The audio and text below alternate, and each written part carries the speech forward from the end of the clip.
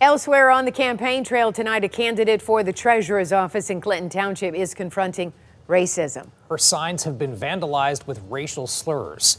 Tonight, she's talking to 7 News Detroit's Ruta Olsenaida about a campaign that has taken a hateful turn. We are in the height of political season. You see the ads, you see the campaign signs, but what one Clinton Township woman that's running for treasurer is seeing is a whole lot of hate. You can disagree on policy and opinion, but this just seems like a whole other level. It is. It is.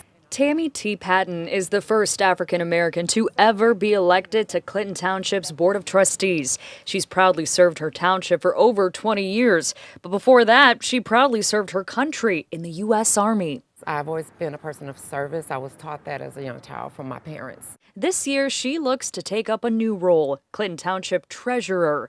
But right around the primaries, she says 35% of her political signs were stolen or vandalized. In the last few weeks, the problem has only gotten worse. And it continues, unfortunately, that our signs are still being cut down, they're still being vandalized, and they're still being found in big dumpsters. And I don't think this is where we need to be or where we should be in 2024.